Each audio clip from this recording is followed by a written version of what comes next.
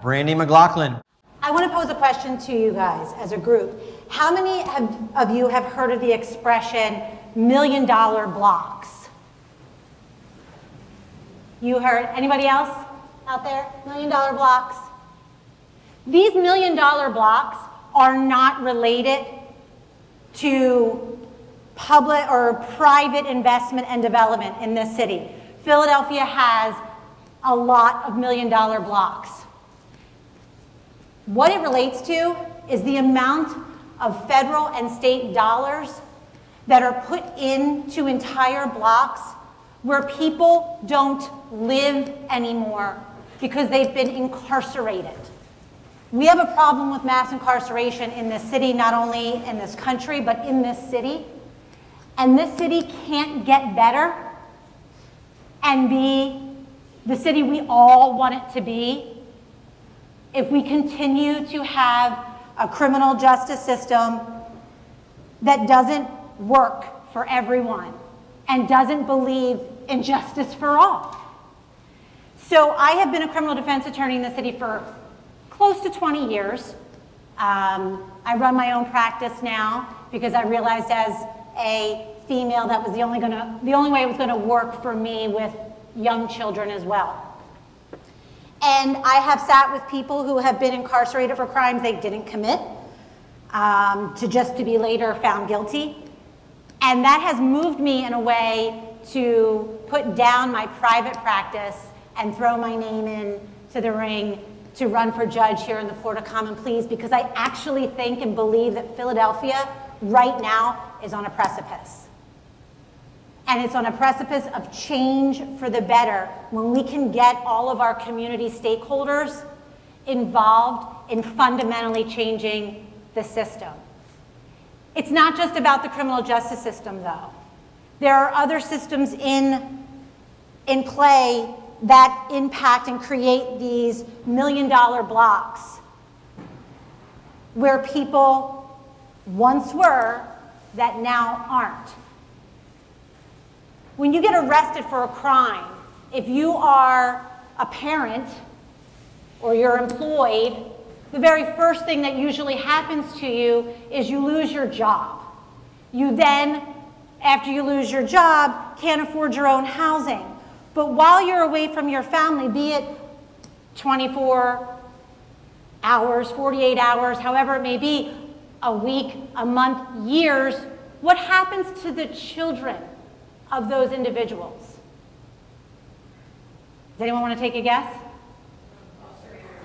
They're placed into the foster care system.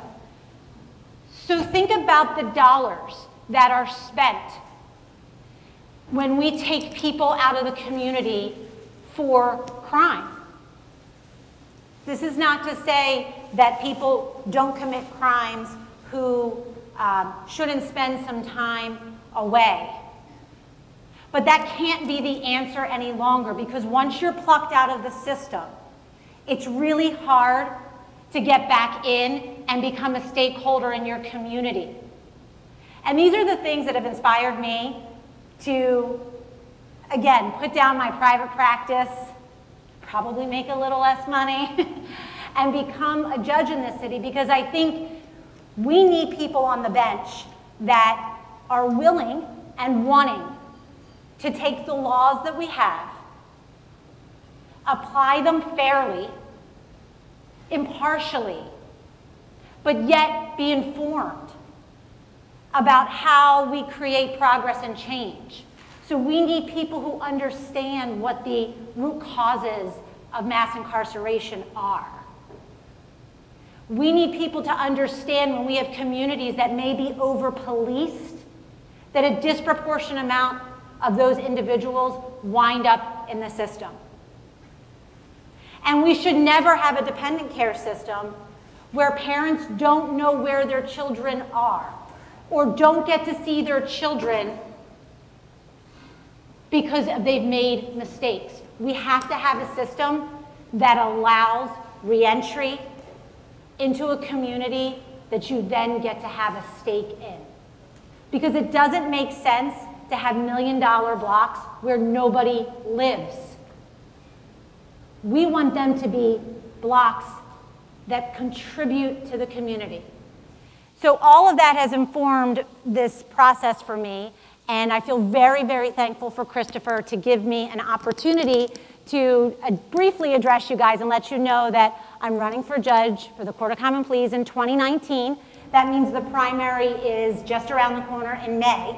I'm also going to suggest that anybody who's interested in joining my campaign come up to me afterwards. My palm cards are out front, and I would love to welcome people to this campaign, because I want this campaign to not be about special interests. I want this campaign to be about people who believe in progress in Philadelphia and want to see a change in how we understand and deal with the tough issues in our community. Because again, it's wonderful to think about progress, but if we leave the people that are from here, our citizens behind, then it's not really progress. So thank you.